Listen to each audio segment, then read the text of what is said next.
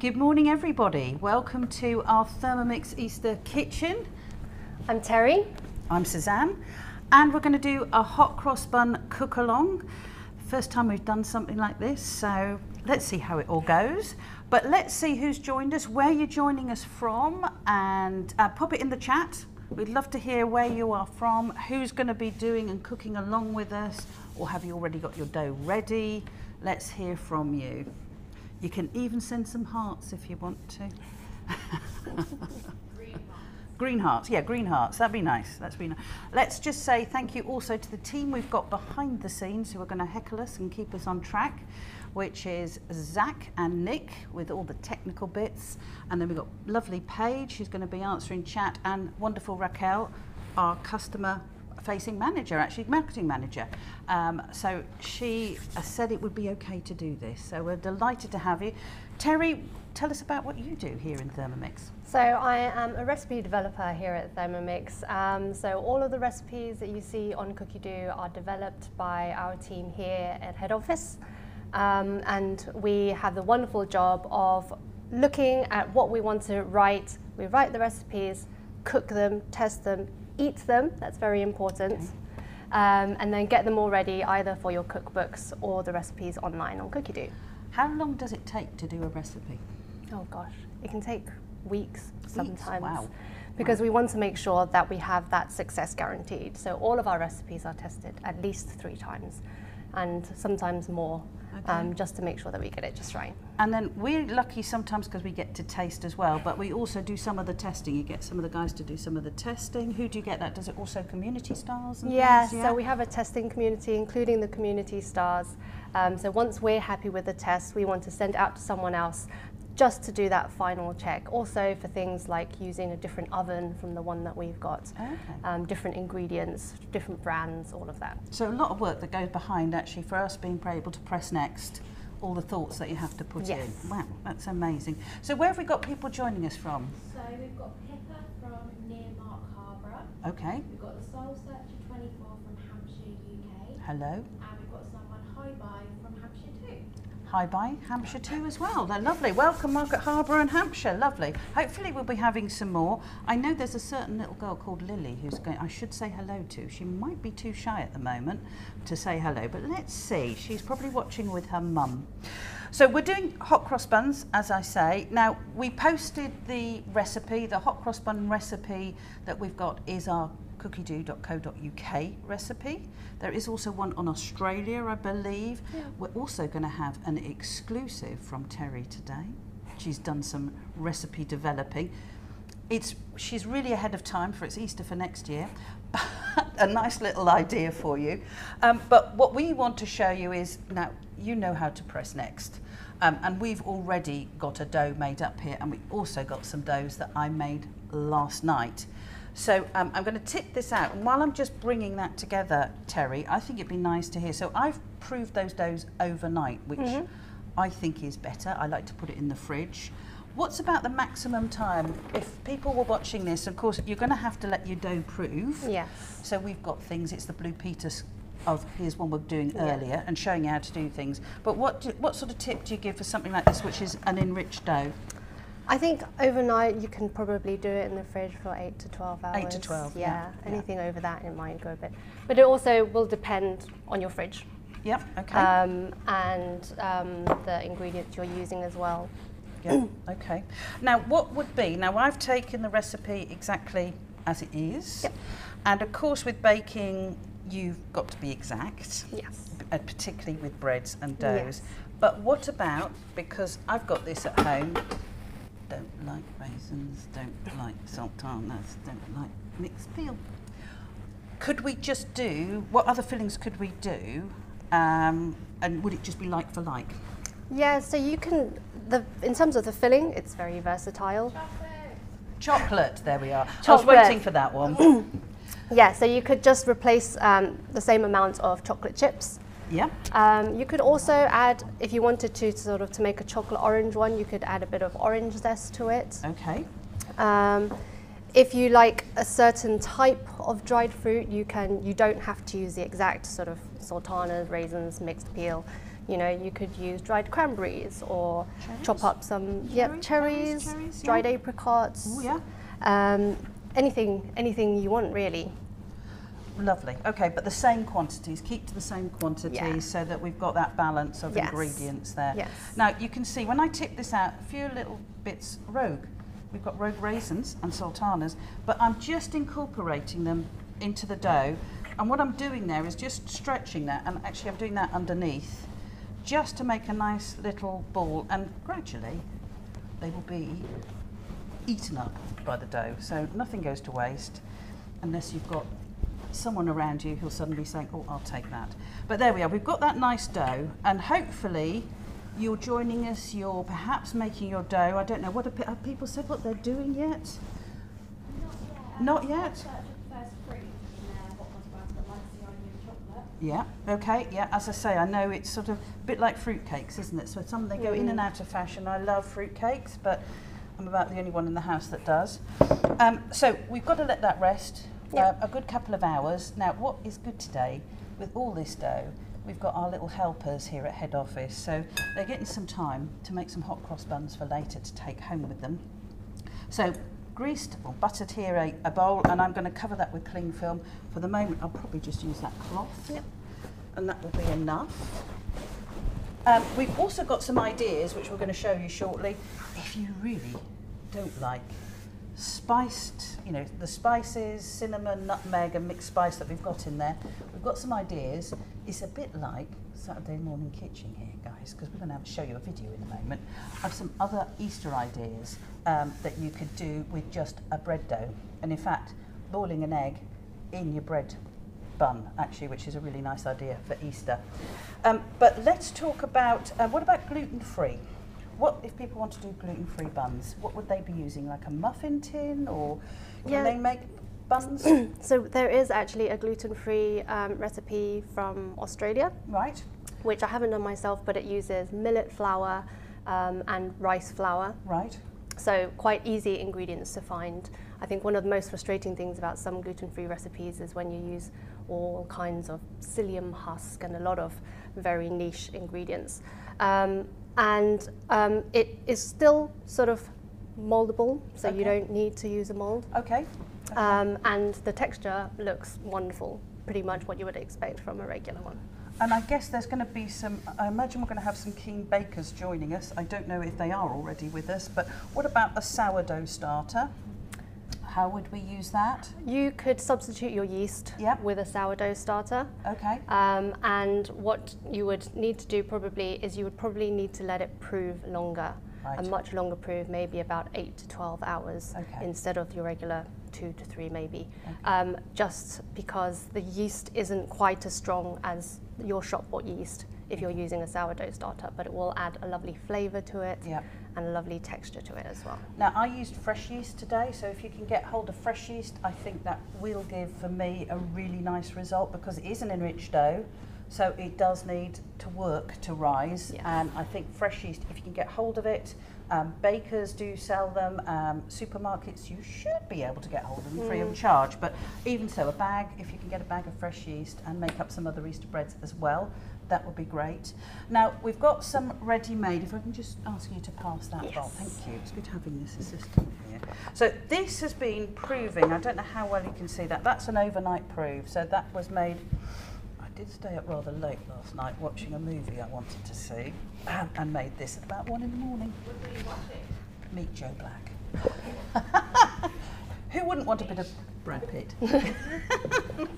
So what we're going to do, the recipe, so if you're following the recipe, it tells you obviously to let it rise, and then what you want to do is knock it back, and knocking back is just knocking out the rise. We don't want too much flour on here, and I'm going to cheat. I don't know what you think about this, but actually try and make a log of this, because whenever I try to make bread rolls, I usually have one rogue one that's really big and a few small ones. I mean, it's rustic, it's nice, but I saw a little tip in a magazine of why don't we just make a roll like this, and then we can cut off pieces because I think this recipe, does it say 16? I think it's going to serve. Yes, I think it's 16. Yes. 16, so, which are reasonable sizes. So the next thing is I need to find a knife, which we have just around the back.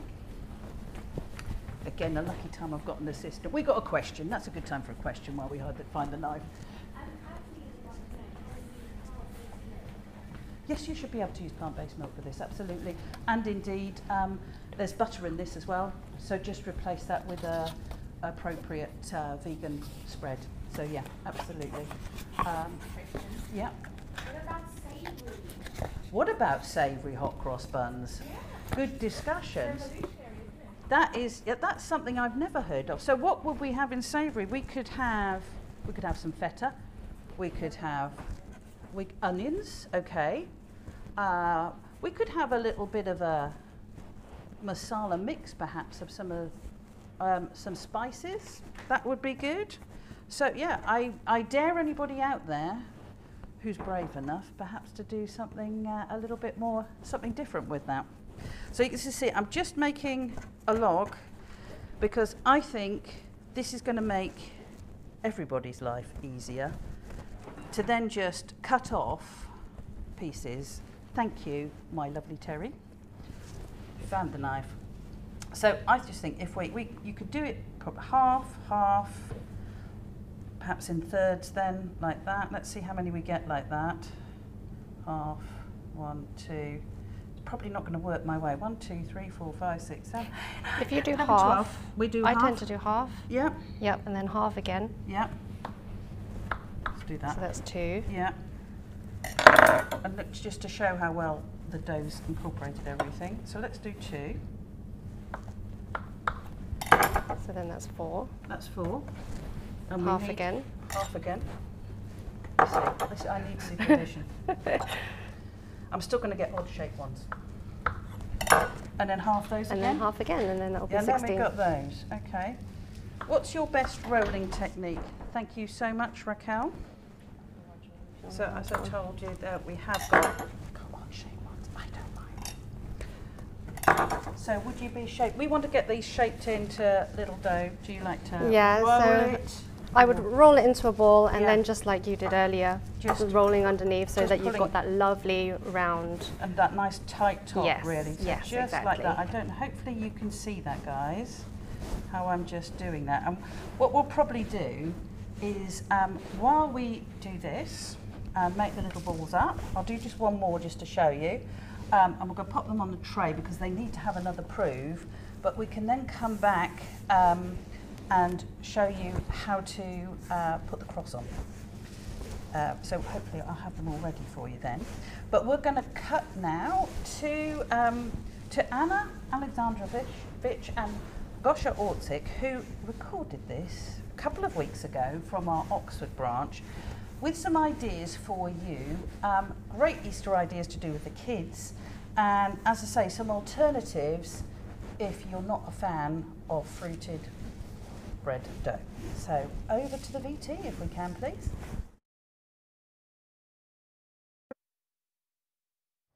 Hello everyone, I'm Anna. And I'm Gosia. And we're gonna show you today what to do for the Easter, some alternatives if you don't like the hot cross buns. So for today we prepare a milk dough, just a basic milk dough, as you can find the recipe on the cookie dough. And we're gonna play a little bit with that. So, Gosia. Yeah, I'm going to sprinkle it on our baking mat. Don't use too much flour because you know, the dough is perfectly made, so it's actually better when you use a little bit of olive oil on your hands, so then you don't put too much flour into the dough and the dough will stay nice and fluffy when it's baked. So what you gonna do today? I'm going to do some egg nests and they're going to look fabulous. So I put few recipes to show you on the Thermomix screen, which I found on the cookie dough. So on the UK platform, you can find the Italian Easter bread. So that's really a lovely recipes to bake with an egg. So that's what Gosia is gonna show you today. You can do them actually smaller because they're gonna rise a lot. And then to put the egg in and you baking that together. So it's just amazing as the eggs, you know, it's nicely, not very hard. Actually, it's still a bit soft inside. So really, really lovely for the breakfast. There is the Easter egg bread nest recipe as well, so please remember that on the cookie dough you can take the filters off and you will see the recipes from the different countries as well. So we've got the almond Easter sheep. So again, you know, all these recipes, they're really similar to the milk bread recipes. So you need the eggs, you need an egg, milk, yeast and flour. So there is lovely almond Easter sheep recipe to do with the kids, you know, little round shapes put together. Yeah, Gosia, you ready? So okay, to make yeah, sure, so we're taking raw egg. Yes. And it will go to the oven and it will cook perfectly well in the oven. So to do the nest, we're just playing with the dough like so. Look how easy it is. And then this and the egg inside. Well done, that's Look easy. how beautiful and easy. Great, okay, so let me start with the Easter bunny. Roll it down so it will have a nice shape. And then for this recipe, I'm actually gonna use the scissors. And I'm gonna cut that on the side, like that. And here we go, so that's actually ready. So we've got the ears here, so we can put that here. And in the same way, you can do a hedgehog as well. Yeah, so remember, you know, it doesn't have to be very perfect. We can play with the kids. And then we can just continue a bit more. And that's gonna be That's so cute. nice hedgehog. Ah, that's clever. Okay, so we also got the egg here, so just beat an egg. Just to The give it eggs nice out. glaze, so when we brush it with an egg, it will be nice and shiny with the little bunny and hedgehog. Right, so we are done, and now we're going to put it to the oven. Yes.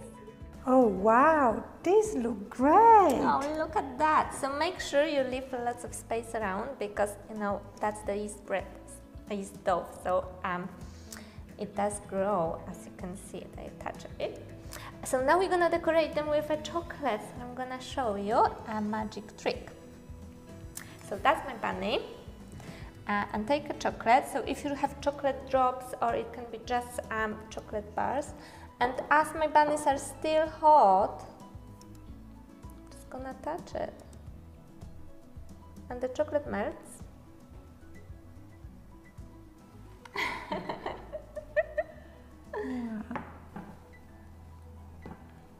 That's a And great, even our hedgehog. that's a nice job for the kids. Yeah. And also our egg nest, you can color with any color you like, any patterns you like, and just decorate your Easter table. Yeah, so even with the kids, you can use some pens. That will be actually easier.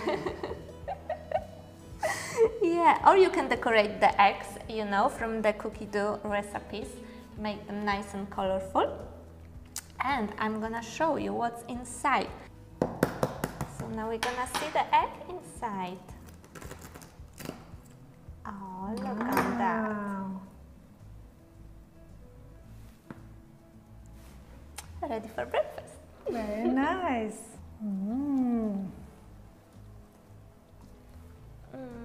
A bit of salt on the egg. Yeah. Half for you, half for me. So happy Easter, everyone. Happy Easter, everyone.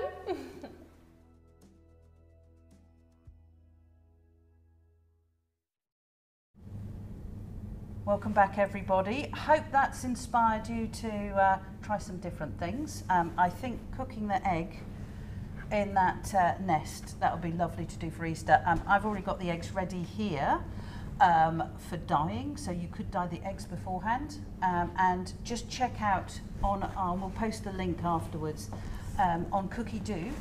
There's some great activities. There's an Easter colouring book as well, isn't there, that you can download. So keep the kids busy over Christmas and Easter. I'm testing you. There we are. It's because we were talking about snowmen, and as I mentioned to you, we've made rather a lot. I don't think you can see this, but it does make actually more than 16 if you want. You can do mini hot cross buns.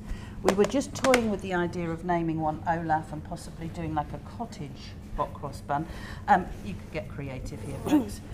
We've got rather a lot, but they'll be perfect bite-size chunks. Yes, so, just make sure that you adjust your oven time. So right. you probably so what would you need to do? Probably just check on them a couple of minutes before what it says in the recipe.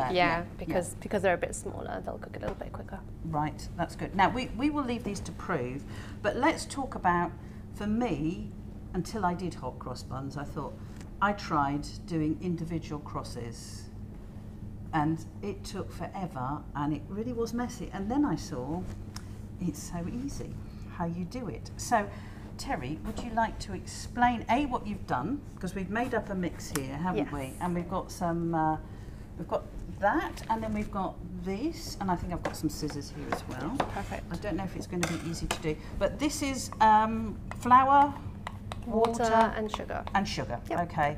So a really thick paste, because you want it to, if it's too thin, it will disappear. Done that one as well. So I've tested that for you. You want it nice and thick so that it can stay. Yeah. And you popped it into a piping bag. What if you haven't got a piping bag? You can just use a freezer bag and then just snip the end off. Snip the end off, okay. Yeah. Lovely. And because it's so thick, actually, even if you didn't have that, you could just use a spoon and drizzle it over. It would be just quite rustic. Yeah, that would be very rustic. We do like yes. rustic, don't we? So, okay, so we're popping that into the bag, and you're going to then cut that up. And you probably need a reasonable size hole. What, about half a centimetre? Half a centimetre, yeah. Okay. All right. So if you have bags like this, great. If not, you can also make bags. Is it in the Sweet Cookbook how you can make your own icing bags? Yes. So if you've got a copy of the Sweet Cookbook, we've got lots of useful tips and tricks for baking and that, and how to make your own piping bags from non-stick baking sheet, which is great. So you're just cutting off the end there. Yep. Now, we'll probably need to bring this here, and I've got my little babies here. I'll put those there. But shall we put 4 in a row and just demonstrate how we would do? Because as they prove, hopefully you can see that, guys. Is that okay? As they prove, they will go into each other. So you're going to have that wonderful effect. You'll be able to break them off, which is really nice. It looks really nice just out the bakery, really. So we've got to leave a little bit of space. So while we're showing you this, because it makes sense to do it now, yep. We would normally do this after about an hour's proving, but if you want to just run over, do you want to just show how you would do that? Just perhaps one row that we just demonstrate. Right. So when it's proved, you would then... Yeah, so imagine they've proved that they're kind of touching, so they would be sort of right next to each other. And then you would just... So easy. So easy, that. Yeah. So we've got that, and then you don't have to, well, you can go over it a little bit if you wanted to, but it's slightly, but then we would do the same with that row. And then you would do the same the other So you're way. going to do all the rows across, Yep. and then we would do All the way vertically. across. Yep. So that's how you do it. Don't worry that it's going to dribble onto your baking mat or onto your baking sheet. It's fine. It will just bake off. That will be fine. But that's how you do the crosses then. So we're going to leave these. We're going to leave them proving. Now, if you didn't want to bake these straight away, could we freeze them, Terry? Yes, you could absolutely freeze them. You can freeze them before or after baking, actually. I've done both. Okay. So you can, at this point, before you put any topping on it, you could freeze it then. Yep. And then you just need to defrost it in the fridge overnight. Okay. Bring it out of the fridge, bring it up to room temperature before you carry on with the recipe And the normal. And continue with what you would be doing. Okay. Or you can bake them and then let them cool completely and put them in the freezer. Okay, and then you can just get them and then out. get them out when you want them, and they're wonderful toasted for breakfast. And since we've got rather a lot, I got a bit over enthusiastic with cutting and halving. What could we use for leftover hot cross buns? Any ideas, folks? We can make bread and butter pudding.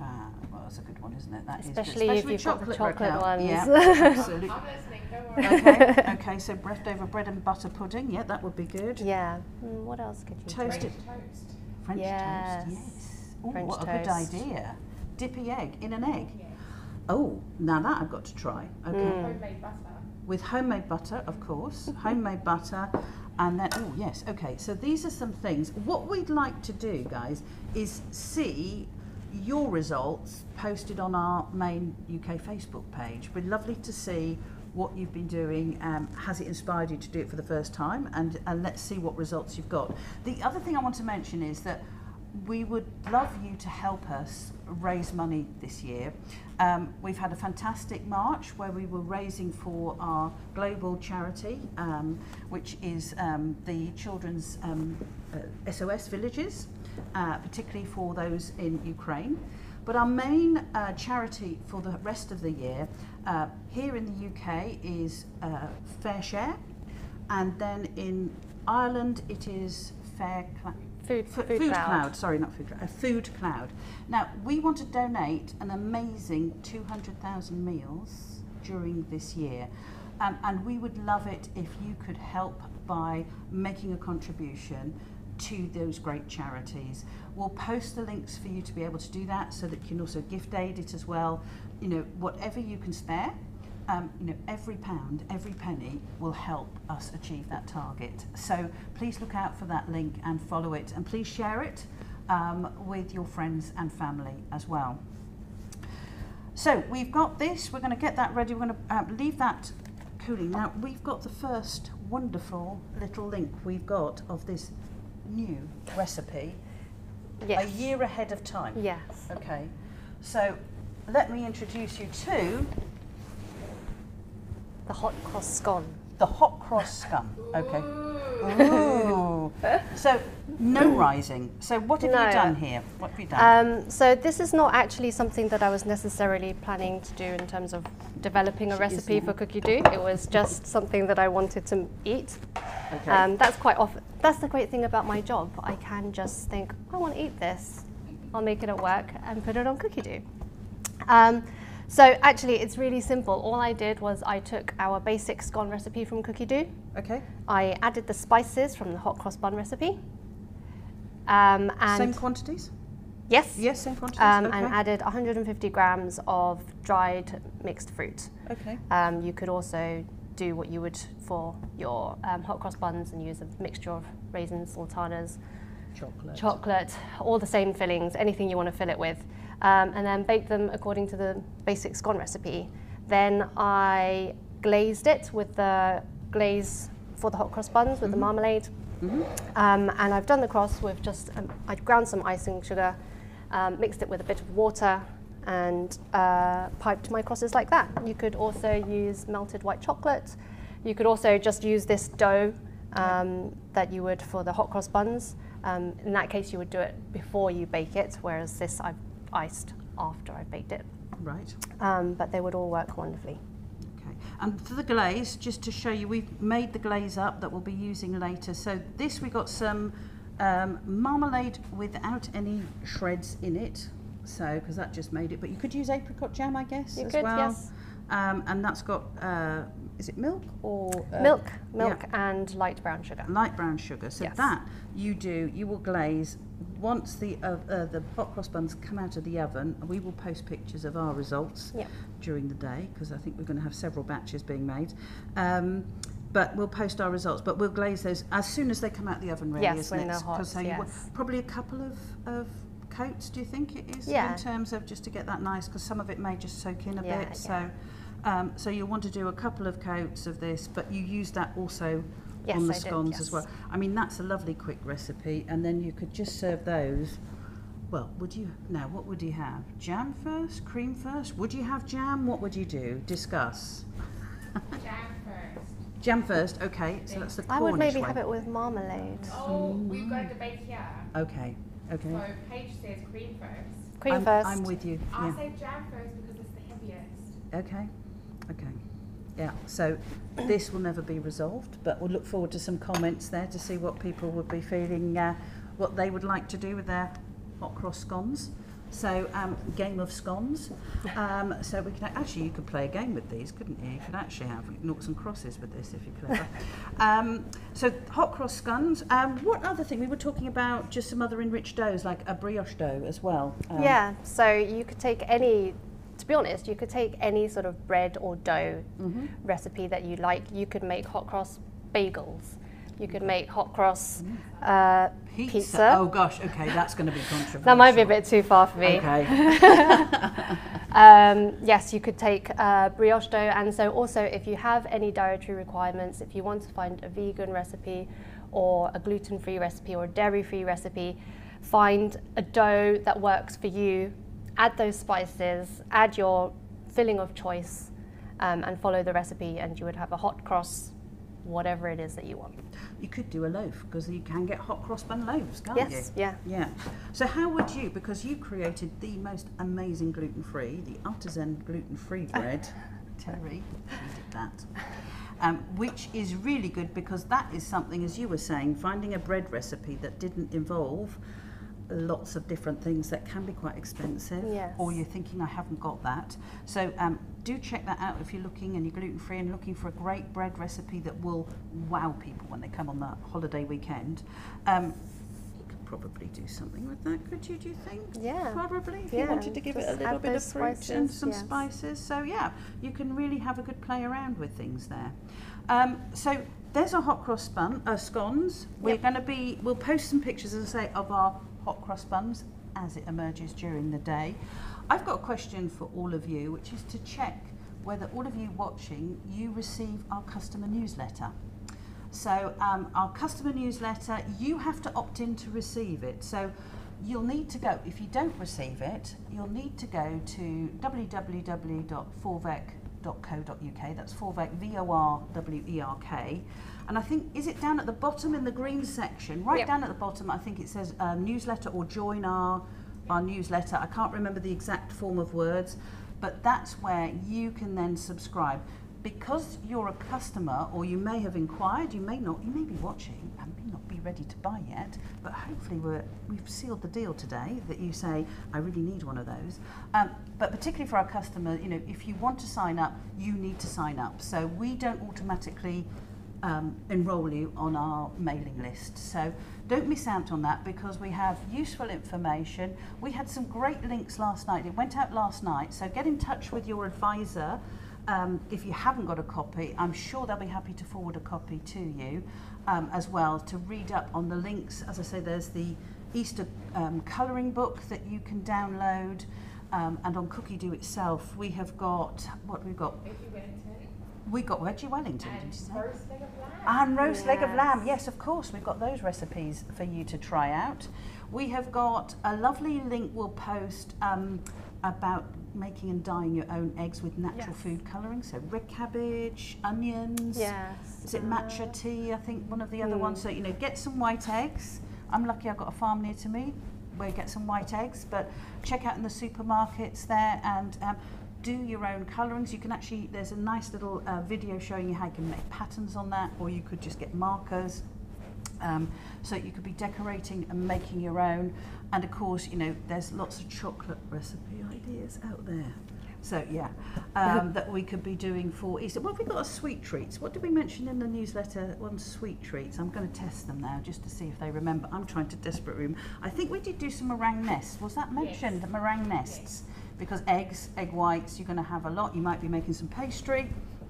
Save, and of course you can freeze egg whites, can't you? Yes, absolutely can. So I always freeze if I've got leftover egg whites. I freeze them in twos if I can, because there's a great amaretti biscuit recipe I like to do, and that's 2 egg whites. So you could freeze them, but of course, obviously, great thing, make some nests, make some own egg nests today. Make up some meringue and pipe them, make them into shapes, and then you could fill them with, well, your own chocolates, chocolate eggs, Anything else? More chocolate bark. There's a nice chocolate berries. It could be healthy. Yeah, we could go on to. We get Pavlova. We were just going with chocolate. We're going chocolate because I'm just, I'm on to that. So yeah, Berries and chocolate. berries and chocolate and fruit. Yeah, absolutely. Generally, so whatever takes your fancy. Have we got any questions from our viewers? We haven't got any questions, but we've got Catherine, Lily, Nicola, and Elizabeth all wanting to try the Hot Cross Scones. Lovely. Okay. And Elizabeth likes adding spice to her scones at Christmas. Yeah. Okay. And then back to the jam and cream debate. Okay. Catherine, Lily, and Aloma both said cream, so. Okay. You're outnumbered. Yep, the cream is But winning. that could change because we'll see what any other comments we get on this actually when it's posted, because obviously you can watch this again. So hello to everybody. Thanks all of you for contributing. I think on our topic of just a single hot cross bun, we've covered quite a lot this morning. Are there any things we need to mention again that we've missed? No? No. Terry? Where do they find the recipe? Where do they find the recipe? That is good. So for the hot cross scones exclusive, I'm going to get Terry just to say this is what I did. And then you may need to wait before it's actually available on as a hot cross scone recipe. Yes. I don't think that was the original That wasn't the plan, plan. it was just. But there you are. That's how I the wanted to eat them. best laid plans. That's how the best ideas come out. Put it in the comments. We can put it in the comments. We'll put it in the comments for you. So some ideas for that, because it is nice and quick. If you're not waiting to write or you haven't got time, Yep. or suddenly people arrive. They do that and you suddenly think, what am I going to do? Okay, you can do the hot cross scones. I think, as I say, that's it for us really in terms of all things hot cross buns. We will photograph and catalogue our efforts in terms of what we're doing. And post them for you. And I'd like to say thank you for joining. If you're joining us later, hope this has been useful for you, a bit of fun. Let us know what else you'd like to see. Ask some questions, because we want to help you to get using your Thermomix even better than you already are. And I'd like to say thank you, Terry, because Thank you couldn't for do inviting me. without you. Thank you to the team here, to Zach, to Nick, to Paige, to Raquel, and more importantly, thank you. Have a wonderful Easter, and do check out those charities and see what help you can provide for them. Thank you very much, everyone, and have a wonderful weekend. Happy Easter. Happy Easter.